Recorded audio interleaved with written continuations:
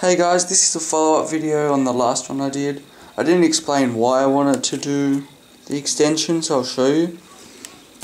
If I plug this in here, it overlaps the case and it's too tall, so I have to wire it like this so it can be thin and it doesn't get in the way. So now that you've seen why I want to get this done, I will show you how to solder it to the board itself. So you want to get yourself a 6-strand ribbon cable, or 7-strand if you want to attach ground, which isn't necessary, but I usually try and do it.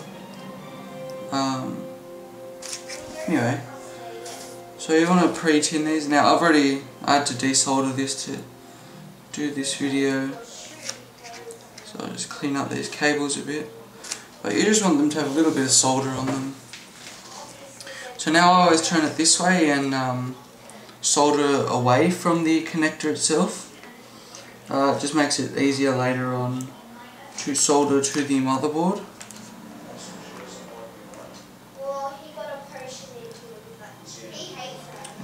Just simply solder it on like what you do to the motherboard.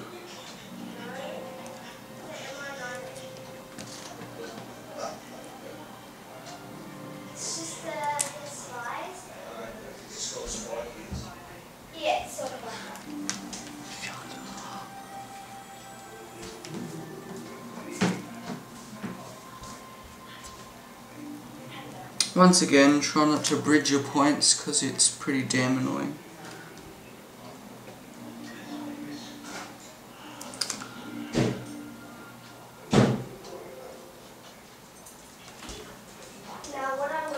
And also check your points if they're strong or not. You don't want them to move or anything before you hot glue them, otherwise they might come undone and stuff up your connection, which will make it not work.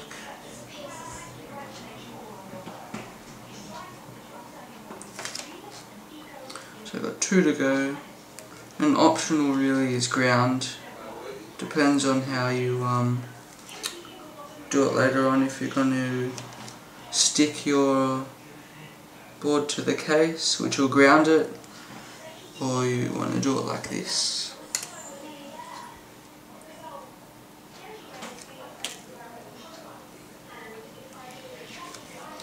So I'm on my last pin. Okay, this one went pretty easy. It didn't bridge any points. So now I'll show soldering it to the motherboard. Okay.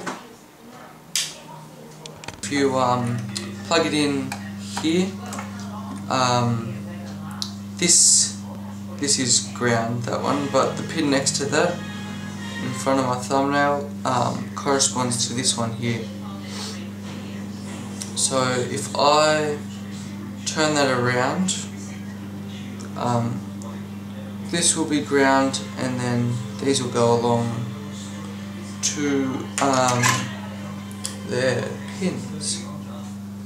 So like always, pre-tin your pads. Well, they're not really pads, just your pins, I guess. And you can get ready to solder. Yes, there's no freshness like coals. Anyway, you don't really have to do ground, but I choose to. Just, I don't know, that's how stock they are, so it's not really that much harder to do. Now I find pre-tinning your wires is also a good practice if you want to make good solder joints.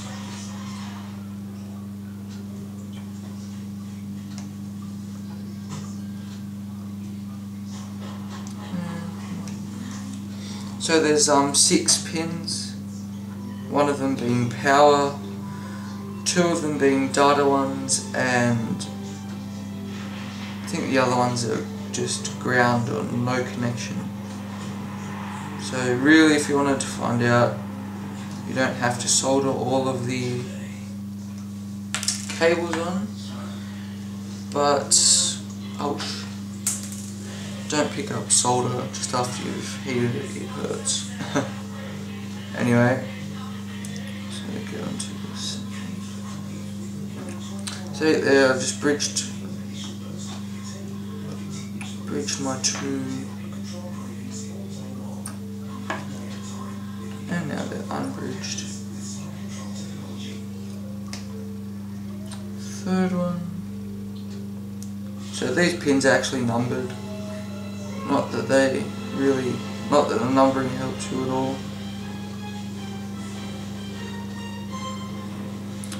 But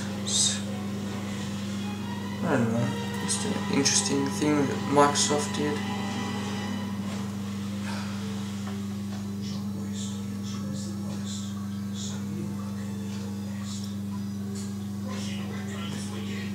Two more to go. Now I think this is the last extension I have to do, apart from I guess the video wiring, which I did a short non-soldering tutorial on. That's definitely going to be next.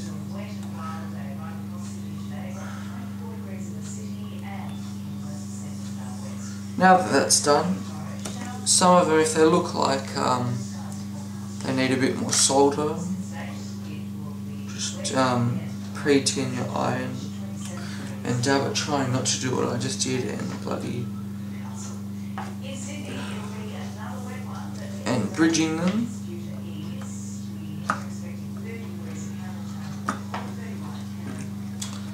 This is always annoying. Sometimes they are hard to desolder from each other, but if you just run your iron in between them, usually it should get them off each other. Oh god. So that's another thing, you don't want to use too much solder, but it'll do that.